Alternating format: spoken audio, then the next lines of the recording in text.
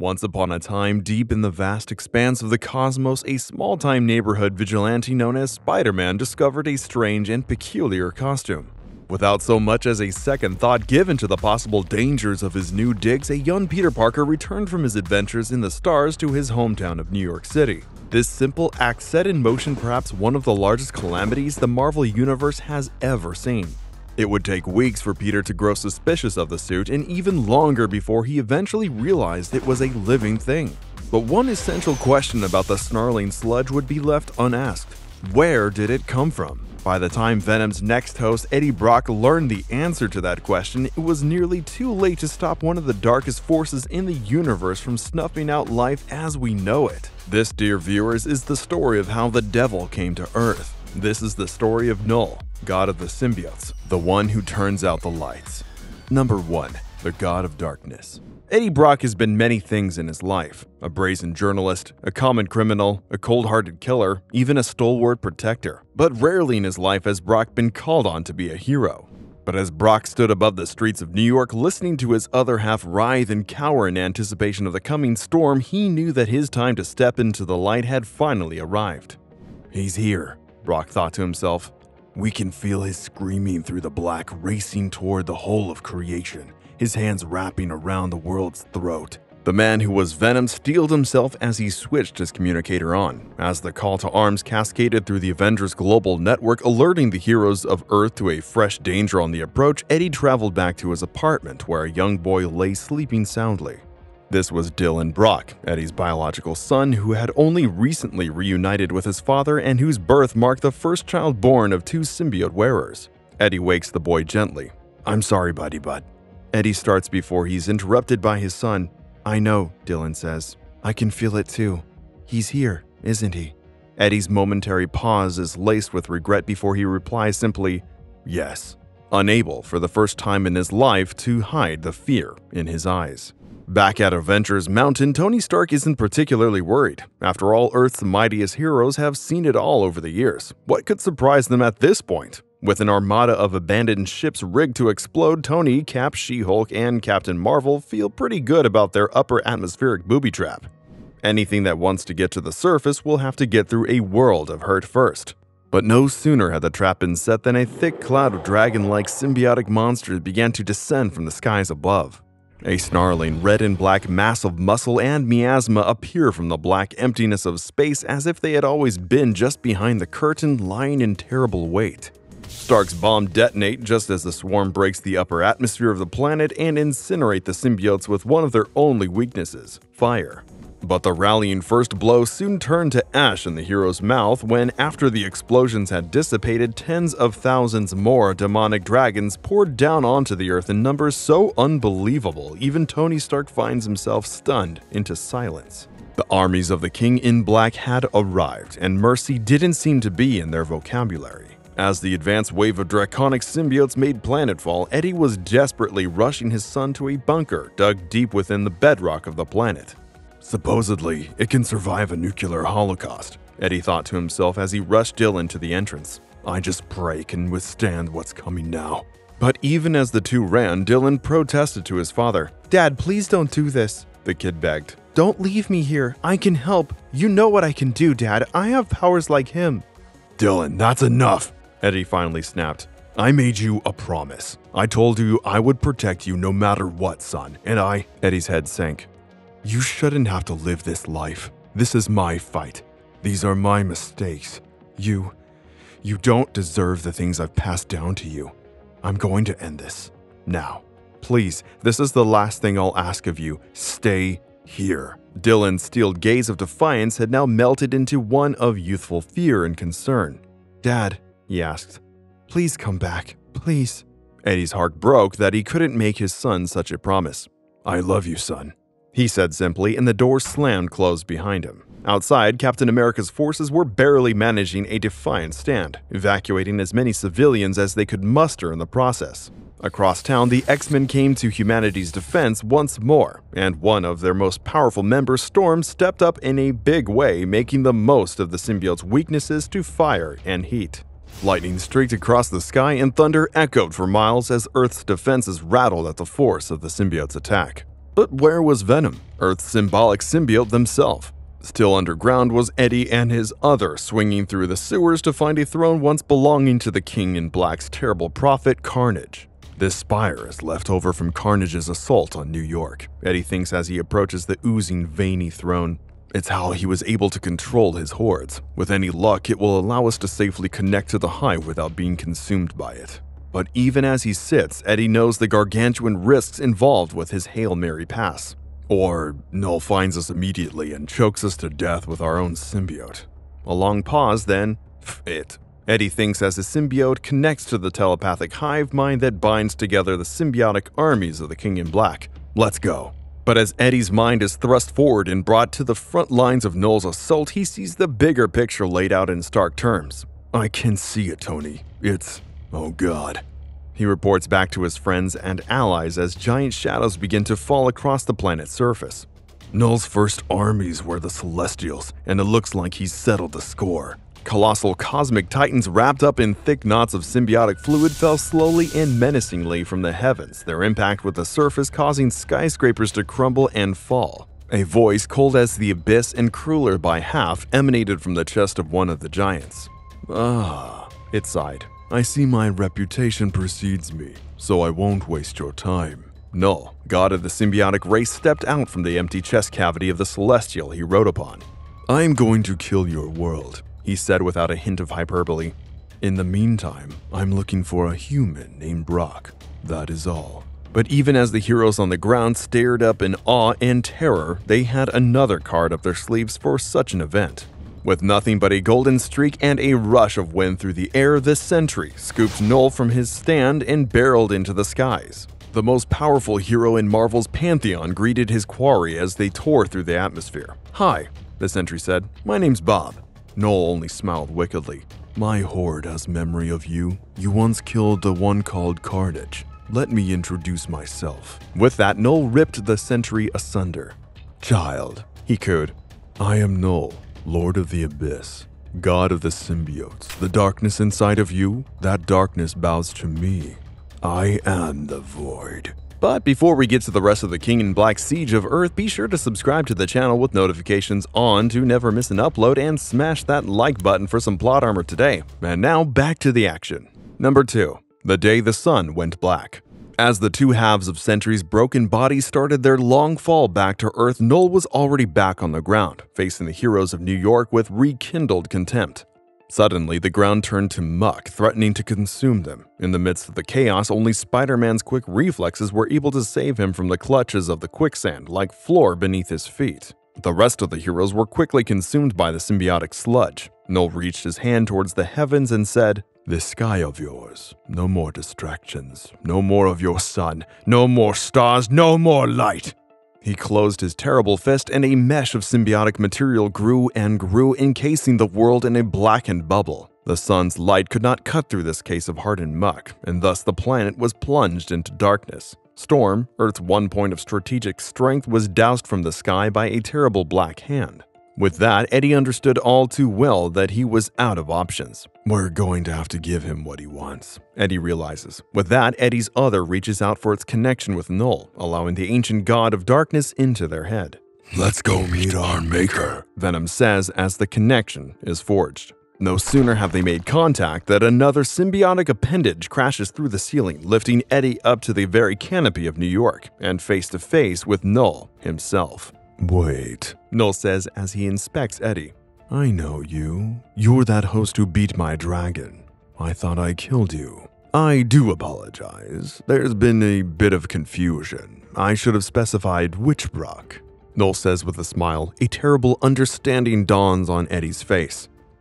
No, it's us you want. Leave my son alone. Please, take me! Without but a moment of thought, the King in Black rips Eddie's symbiote off his body and drops him from the highest heights of the Empire State Building to splatter on the streets below. Eddie hit the ground with a spine-shattering smash. In the darkened, symbiote-overrun streets of the city, none ran to his help but one red and blue-clad friendly neighborhood vigilante. Help! Spidey screamed desperately. Please, I need help! Anyone? Is there? But a weak voice, barely audible, stopped Spider-Man's cries for assistance. Pete? Eddie barely managed. Dylan promised me You. But up above, Knull still watched his victim as carefully as a hawk. A blast of energy sizzled by Spidey as he ducked out of the way, turning to see the venomized heroes of Earth newly recruited to Knull's already indomitable army. Spidey and Eddie would have died right then and there if the Human Torch hadn't arrived and given them both a momentary distraction in the form of a raging supernova, sacrificing himself for their survival.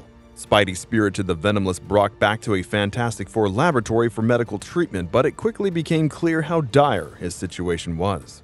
Eventually, Spider-Man returned to the bunker where Dylan was being held for his own safety. When Spidey opened the door, he couldn't even make eye contact with the kid, which told Dylan all he needed to know. "Is he dead?" A pause. "Not," Spider-Man replied, still not meeting Dylan's gaze. "Not when I left him, no, but you need to come with me, buddy."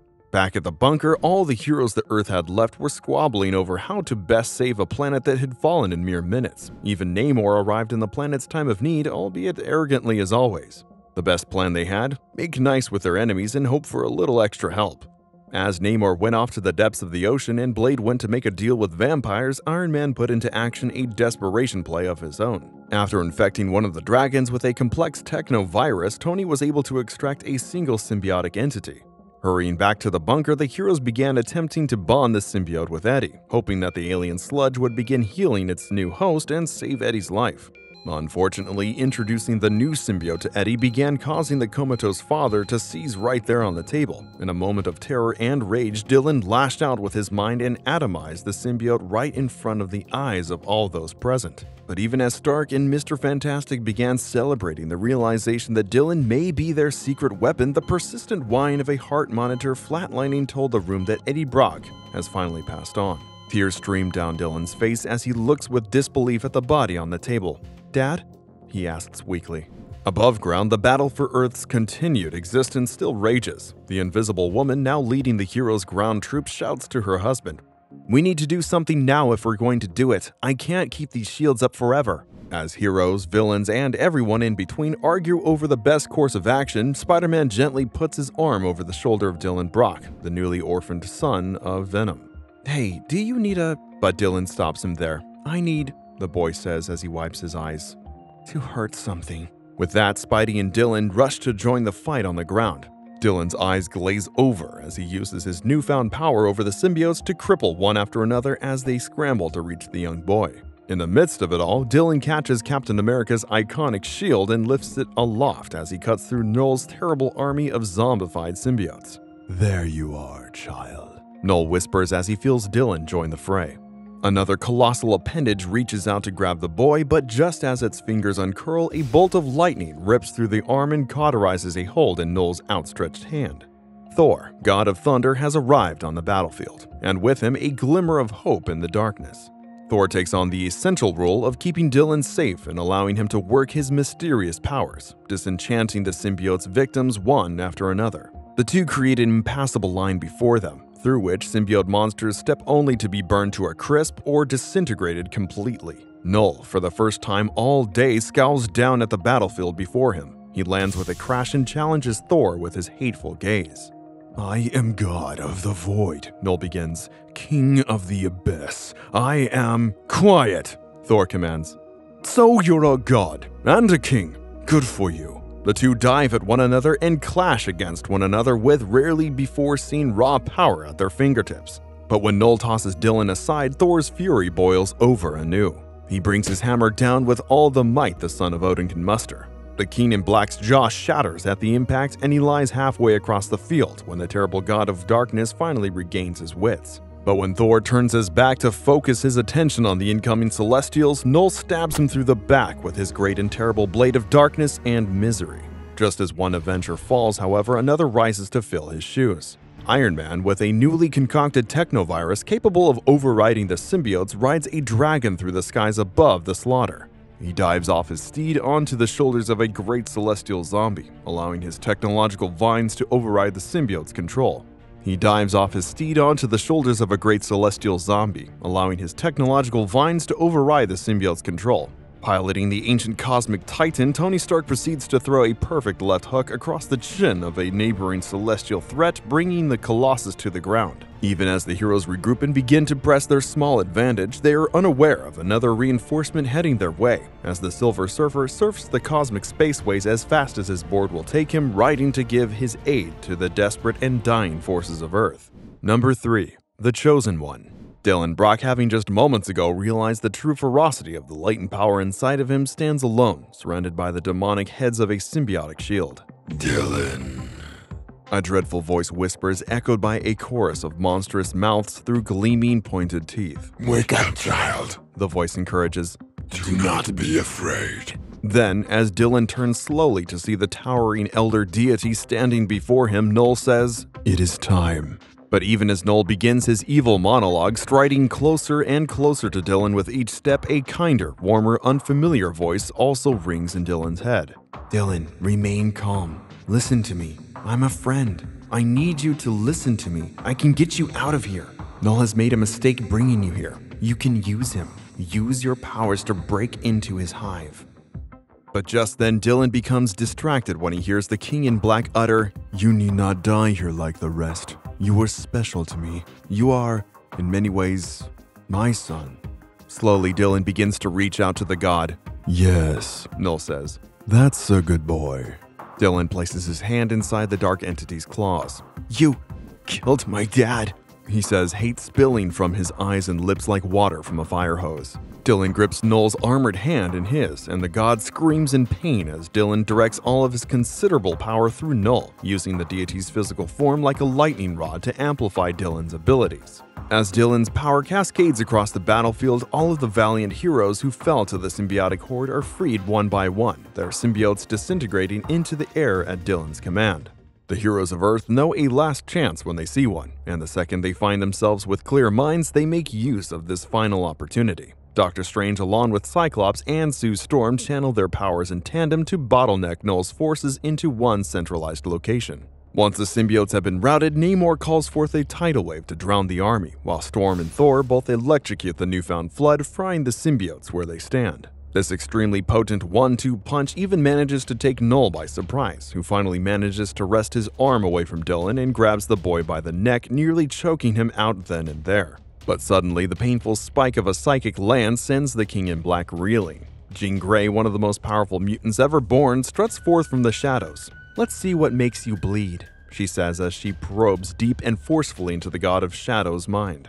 Even as a former host of the Phoenix, what she finds horrifies her. She sees endless power. She sees a weak and meager god at the beginning of time forging his dark and powerful sword. He forged the darkness," Jean says. "Bent it to his will. He's beaten everything. There's nothing we can... Wait." There, buried far within the vaults of Knull's mind, Jean sees it. A light to match the darkness. An opposite power, able to combat and even conquer the forces of darkness. A light that has been opposing Knull since the dawn of creation. "Oh God, it's a symbiote," Jean whispers as she kneels, struggling now to keep her grasp over Knull's mind. "It's his opposite, a god of light." Even as Jean sees the light, it pounds again and again against Knull's protective biotic casing around the planet. "It's here," she says, "trying to get in, but it can't. It's trapped." But another, too, watches the struggle of the light breach the darkness. The Silver Surfer, finally arriving, sees what he has come to do. "It cannot break through. It cannot pass the barrier," he thinks back to Jean. "But I can." The Surfer's board pierces but a pinprick in the shield of darkness, but it's more than enough for the force of the God of Light to follow his lead. As the Surfer barrels through Earth's atmosphere, taking down countless dragons with ease, Knull screams in defiance and fury at the turn of events. The light stops as the Surfer slows. "Oh, I see." The Silver Sentinel speaks with understanding. "You are not here for me. Go then. Go find your warrior." The light streaks through the city. Somewhere in a bunker, Reed Richards finally understands the answer to a question he's been asking for decades. "Finally," he whispers, "the Enigma Force solved." The room is filled with blinding light as the Enigma Force bursts forth through the bunker. "Edward Brock." A voice from beyond speaks as light pours forth from Eddie's body, lifting him off the table and reviving his broken body. "You have been chosen." Number 4. A King Redeemed. "Surfer." Knull growls, staring at the challenger before him. We have met before, yes? Indeed we have, and I remain unimpressed, Knull, the surfer says as his board melts beneath his feet and coalesces into a great blade in his hands. In a way, I admire you, little light. Knull mocks his opponent as his own grotesque blade appears in his hand. I will remember you. You will die a noble death. Perhaps, the surfer replies, smirking slightly, but I shall not face it alone. From behind Knull, the newly freed heroes of Earth charge forward with a ferocity rarely mustered by such exemplars. Before they can reach their foe, however, a bolt of light streaks down from the heavens and lands between Knull and the mortals running to face him. I appreciate the assist, fellas. Eddie Brock's voice booms out from the impact. But we'll take it from here. As he lands, Eddie's Venom form sparkles with the light of a million stars, shimmering and endless like the universe itself. With the power of the Enigma Force coursing through his veins, Venom effortlessly calls Mjolnir to one hand and the surfer's blade to another. All of you, stay here, Eddie says as he clangs the weapons together, melding them together in a burst of light.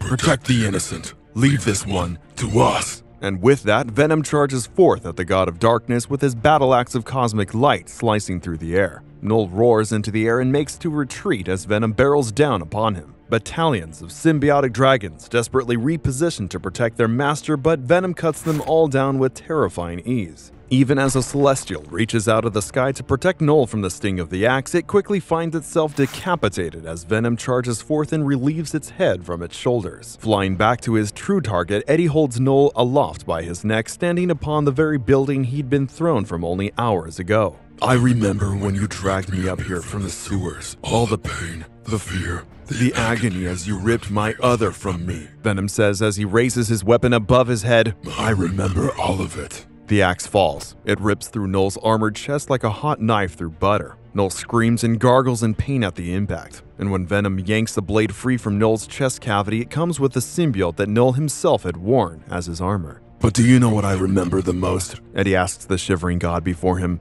I remember feeling hopeless, helpless. I remember falling. He says this and releases Knull, who hurtles down to the floor below. But Eddie isn't done with the fallen deity yet. He tosses his axe aside as Knull whispers from the ground, You may kill me, but the darkness, it lives in your son. Knull finishes with a smile. Venom lifts the god into the air and blasts them through the planetary barrier and into space. He soars through the empty vacuum, a weak and powerless Knull in tow. It seems even Venom's cosmic aura burns the very skin from Knull's bones as they fly. Eventually, Venom reaches the sun itself. Heaving the god of shadows up before him, Venom says, You might be right. There will always be darkness, but I don't care. This is for Dylan. Eddie lifts Knull aloft and plunges the King in Black into the magma of the sun, reducing Knull to nothing but atoms as the god of darkness is cauterized by the scorching rays of the light. The deed done, Eddie returns to Earth as quickly as he can. The fight, it seemed, had been won. Knull's symbiotic forces were decimated by the destruction of their god, and all seemed relatively well again as the planet-wide shield dropped and the sun's rays once again fell upon the Earth. Of all the heroes to congratulate and commiserate with, Eddie walked immediately to his son, who still struggled as the darkness inside of him became more pronounced. It's okay, Eddie said as he took Dylan into his arms. I'm here. Dylan looked thankful but still erratic. I'm still, he said. I have a piece of him, and I can feel him burning. I know, son, Eddie said calmly as he reached into his son's chest and removed the festering source of the darkness. I made you a promise, Eddie told Dylan as he brought the dark heart up and closed his fist around it, destroying the cancerous thing. You will not inherit the darkness. With that, the Enigma Force no longer had need of a host and withdrew from Eddie as quickly as it came. As soon as the God of Light had left Eddie, however, his old symbiote found him and reattached with glee. We're okay, Venom told Dylan, a newfound calm and peace radiating from his tone. I can hear them all, Eddie thought to himself. The hive, but I can't understand them. Eddie could hear his other's voice in his head as he suddenly grew wings and took to the skies. They were speaking to you in our ancient language, Eddie. Because you defeated the void. You freed our kind. You are the hive mind now, Eddie. You are the god of the symbionts. You are the King in Black. Thanks so much for watching today's video. How do you feel about Eddie's rise to godhood? Let us know in the comments. From all of us here at Plot Armor Comics, I've been Morse Code, you've been awesome, and we wish you a wonderful day.